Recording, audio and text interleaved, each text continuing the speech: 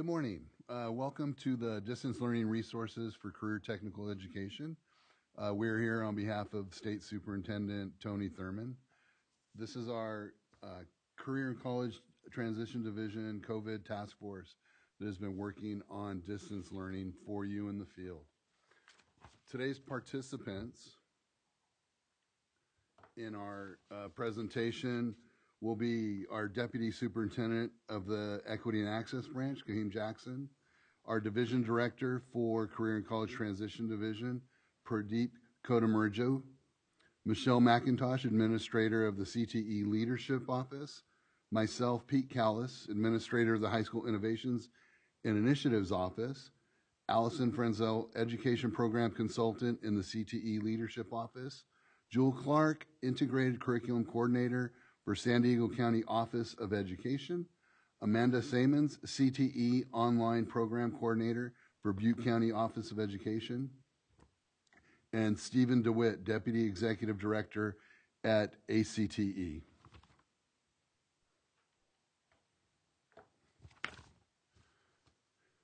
Today's webinar will cover a number of areas, and this will be our agenda on this slide that we'll be covering. We have a number of our task force members who will be presenting today.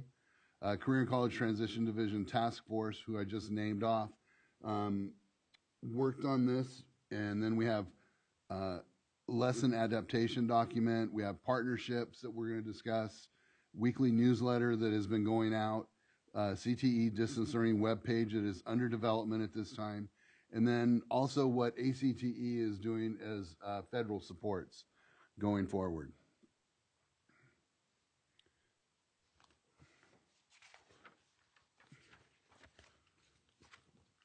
The CTE Distance Learning Task Force consists of education program consultants from across the Career and College Transition Division, representing the High School Innovations and Initiatives Office, the Adult Education Office, Agriculture Education Office, and CTE Leadership Office. After our internal team was assembled, we solicited support from the field who have experience in CTE distance learning, and we've added some more task force members from the field. The task force, at an initial test, developed a survey to get feedback from the field on concerns and supports that they would need to achieve success with distance learning in CTE. The task force reviewed and prioritized the results of the survey and created an action plan. Our task force presenters will share aspects of the action plan throughout today's webinar. Now I'm going to pass it over to Michelle McIntosh for the next part of our presentation. Thanks, Pete. Partnering with the Butte County Office of Education with the CT Online project and the San Diego County Office of Education within our state, we also reached out to our national partners at the Association for Career Technical Education, ACTE, to help us source and/or develop many of the resources that we will share with you today. Because we are data-driven, we wanted to be able to first provide resources and information that were needed most. That being said, we were very pleased with receiving over 348 responses to our distance learning survey.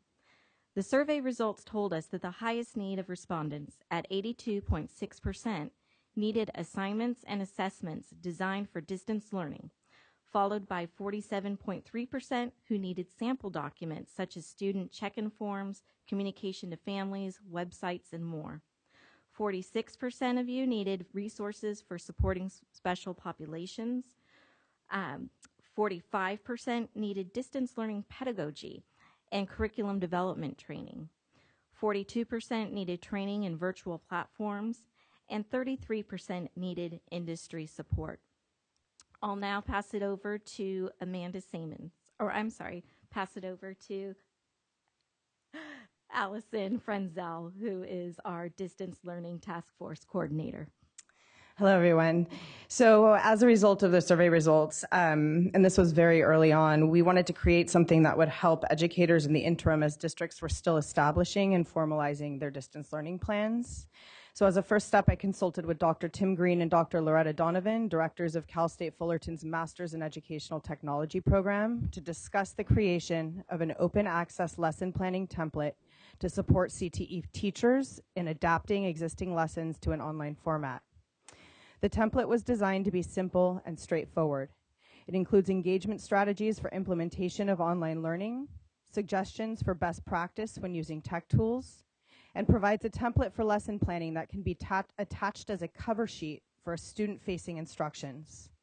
The template was modeled after the Universal Design for Learning Lesson Builder established by the Center for Applied Special Technology and includes considerations for variability and accessibility as an embedded component. This document is designed to be replicated, customized, adopted, and/or edited with no attribution required and can be found in the CTE Online Distance Learning collections.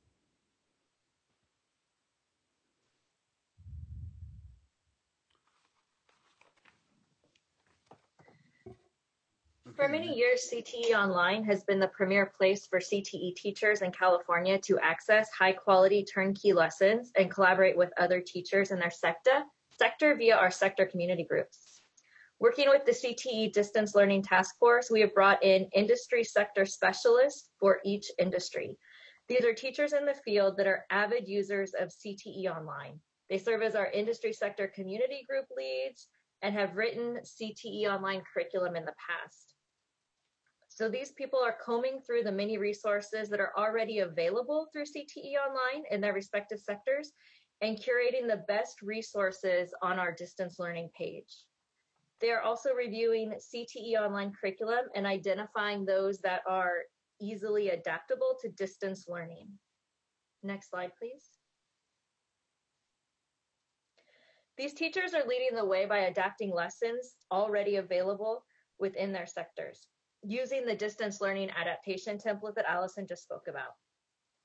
Moving forward, new curriculum that is being created to add to the site will include resources and adaptations to support distance learning.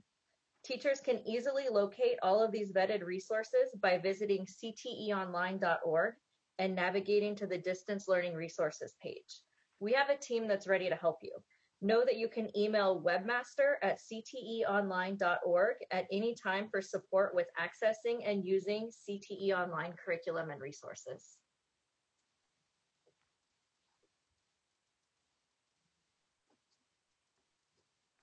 When you're lesson planning for distance learning in CTE, there are a lot of things that you want to take into consideration. We know that CTE offers a unique, smaller learning community on a school site. And currently, our primary concern is students' physical and mental wellness. So this is an opportunity to really connect with students. Be sure to check in with them and see how they're doing. In talking to teachers, some of the best ways to engage students is to have theme weeks, like bring your pet to school or chair innovation challenges. You can also use video for students to engage with each other and bring students together and get them excited to see each other. Then you can engage students in learning by providing the relevant learning opportunities that CTE has always been known for. When you're planning for distance learning, you want to consider the learning outcomes that will have the biggest impact on students when they return to classes in the fall and use those as a focus for student learning. Your school leadership has outlined parameters for learning.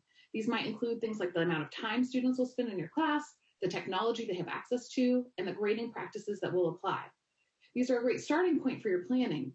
And you'll also want to consider the assets students have access to, including school-issued resources like laptops or textbooks, as well as things that might be found around the home. In this case, I've heard environmental pathway teachers talk about upcycling projects, while students in education pathways may be able to facilitate learning for their own siblings as part of a project. Think outside of your normal classroom assets to build lessons that are flexible and can adapt to what students have access to. You might be surprised at what your culinary students can do with the mystery box that is their own refrigerator. Once you're ready to plan a lesson around a given learning objective, look for resources that lend themselves to flexibility, include alternatives to give students choices, and ensure that assignments are accessible to all students, considering students' IEP and 504 accommodations.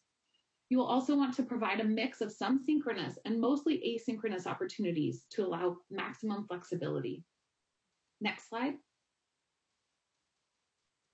When you are beginning to plan, create a bank of learning activities. projects, or media that meet your high priority learning objectives. You might see some of the things that you see on the slide, and as you collect those different learning activities and projects, you can start finding things that are real world, that have high quality, and they might be better quality than you could make on your own. Next, you can curate what I call a learning playlist for your students from the bank of these options that you've put together. This playlist will become your week-long lesson plan. You can even incorporate student choice. For instance, you can ask students to pick 3 out of 5 options in some cases. As you're building this playlist, you might find there are some gaps in content, and that's where you want to invest your own time in developing an activity, screencast, or recorded lesson.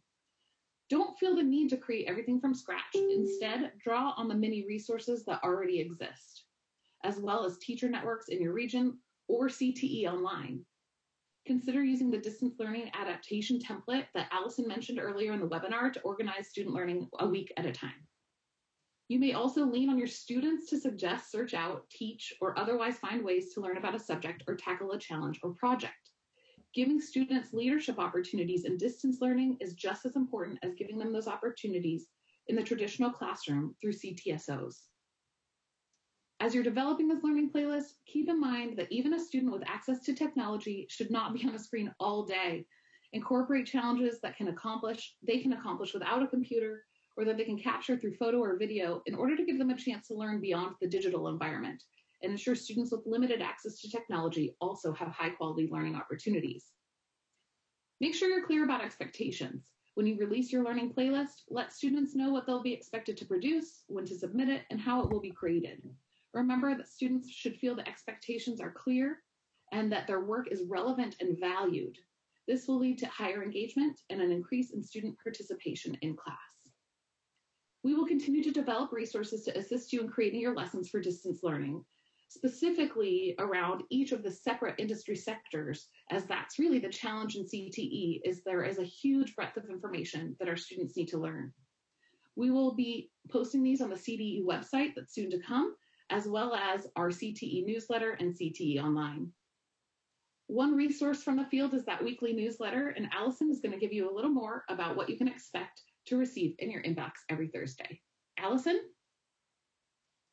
Thank you, Jewel, and thank you, Amanda. Our work at CDE has been centered around collaboration on a local, state, and national scale.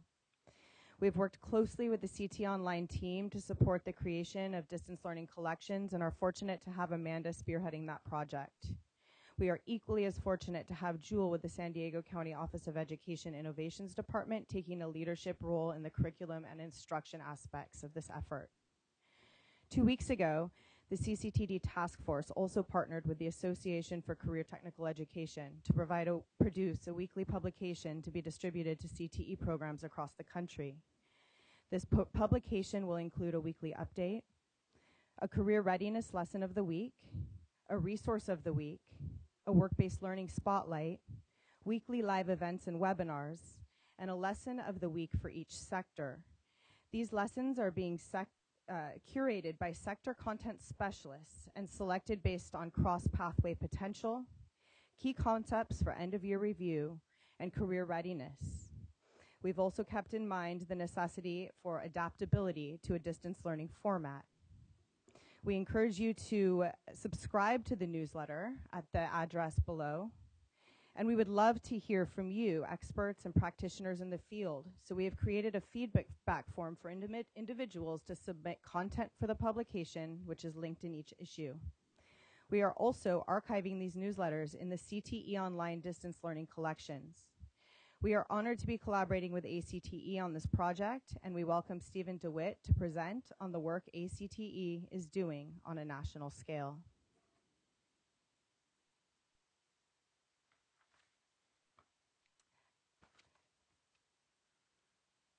So the next piece of our work that we're doing is our webpage. We're also launching a webpage dedicated to distance learning and career technical education on the CDE website. The page will have top picks for supporting adult education, professional learning, curriculum, media, and online courses, career exploration and work-based learning, and CTSOs. The CCTD Task Force is curating the resources on this page, and it will be updated regularly as more resources become available. We understand that the districts are feeling overwhelmed with sorting through long lists of resources, so we're trying to include resources for CTE that are free through the end of the year, easy to navigate, and simple to sign up with. The weekly publications will also be added to this page. And now I would like to turn it over to Stephen DeWitt to talk to you about the federal level.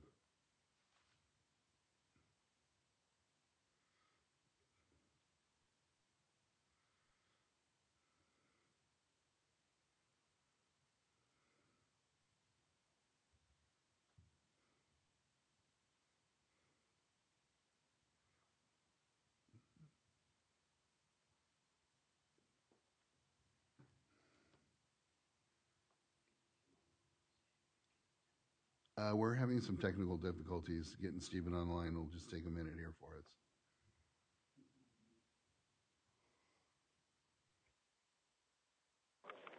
Can you hear me now? Yes, we can hear you. Yeah, Stephen, go ahead.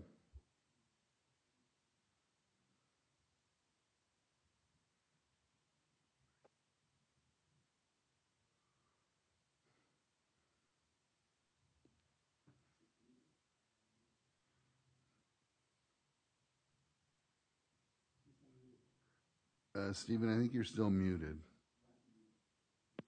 Can you hear me now? Yes.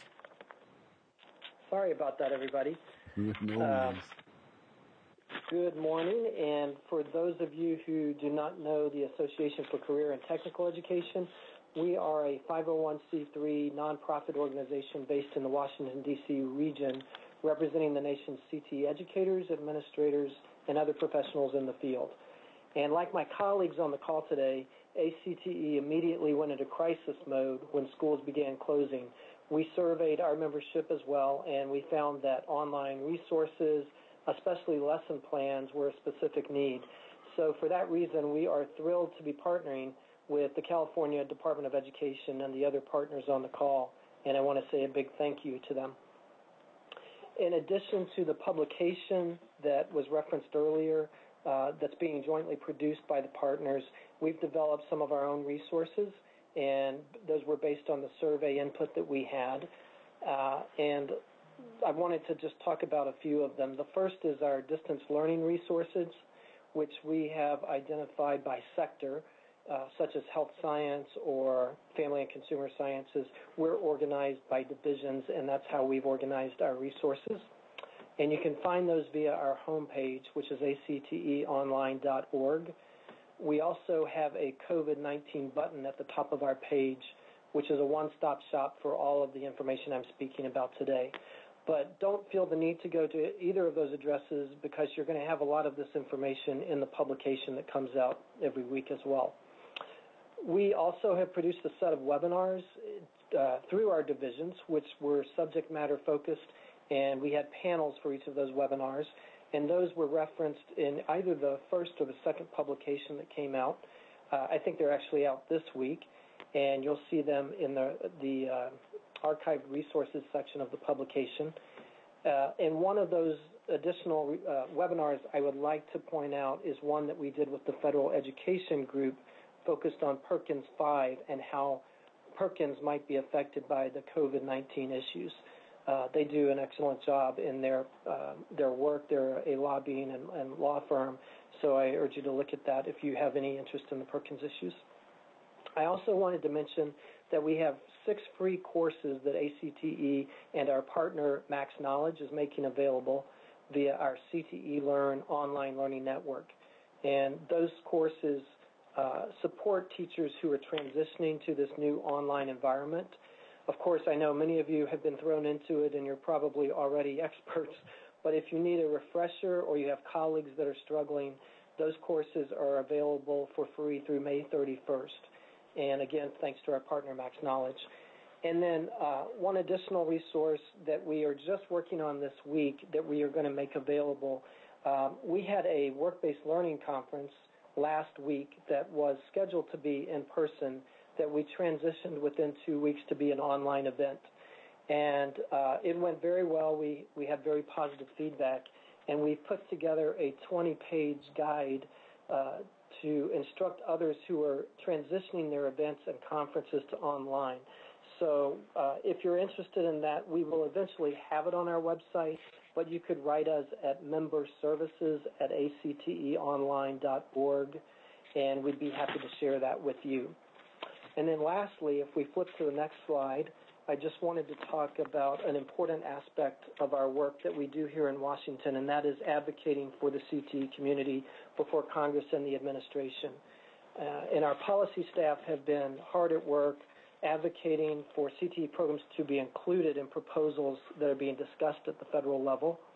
We are producing a weekly running thread of information on COVID-19 resources, laws, and updates for CTE programs.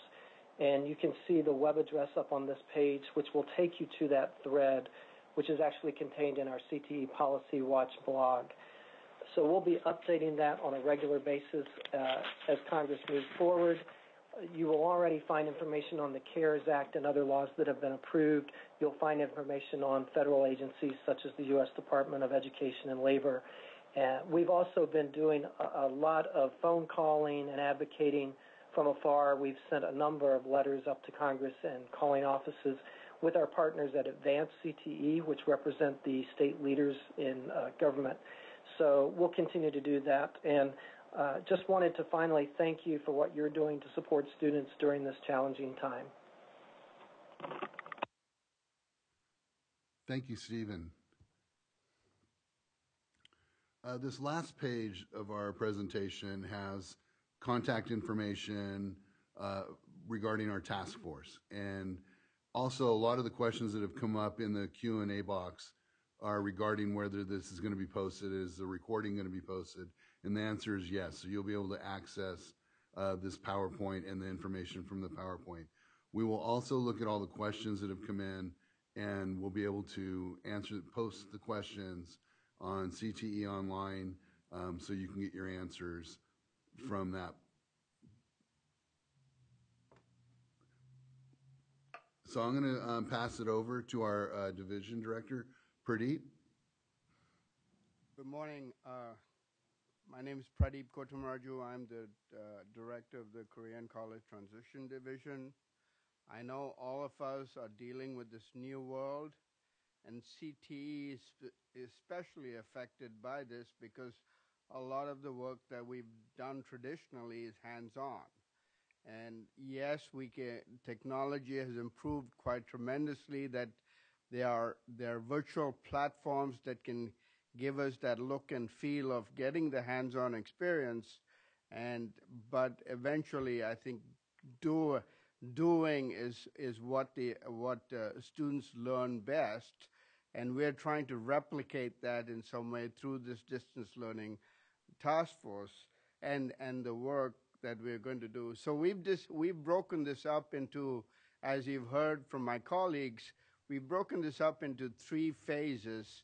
And the first phase is essentially taking information from the CTE CTE Online and trying to take the curricula that is most suitable for online transfer, and we're developing that through our sector leads and sector specialists.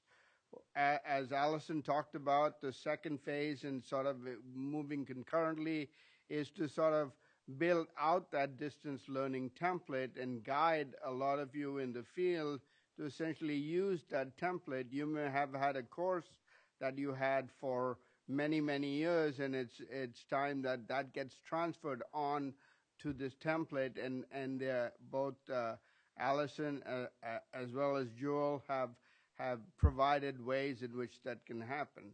And the third phase is what I think we need your help from the field, is essentially looking at what does it really and truly mean to do CTE distance learning?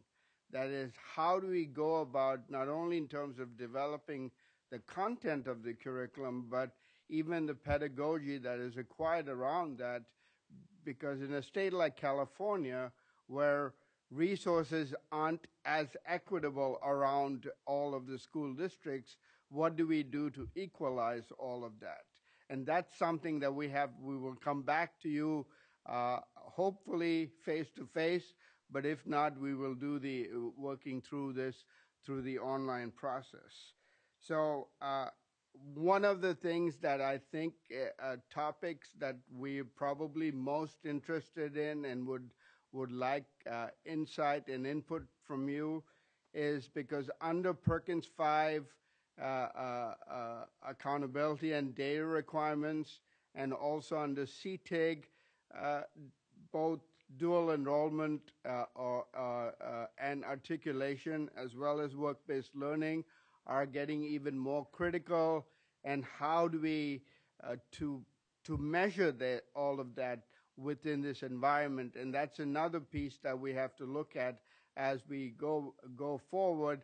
And what does assessment mean in this virtual environment? And finally, I appreciate all my colleagues here in terms of this collaborative approach that we took. As soon as we heard about schools shutting down, our team within CCDD tackled this almost immediately. And I will tell you this, that I have been getting a lot of emails from not only from ACT that we contacted, but other national entities that want to partner with California, because I think they're looking at us as leading this effort as we move forward on distance learning.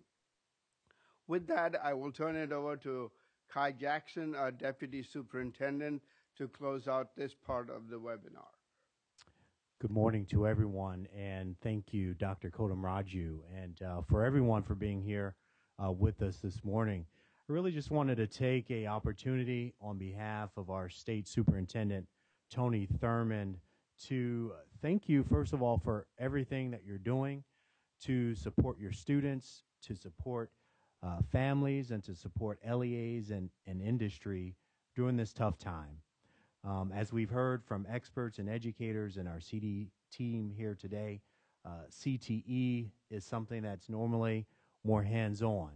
And as we continue to move forward into this distance learning and e-learning environment, it will take a very intentional effort to ensure that we are continuing and maintaining the gains that we have, but to intensify our efforts and to ensure that there's minimal loss or no loss in this area. And so on behalf of myself and our team and the superintendent, I thank you.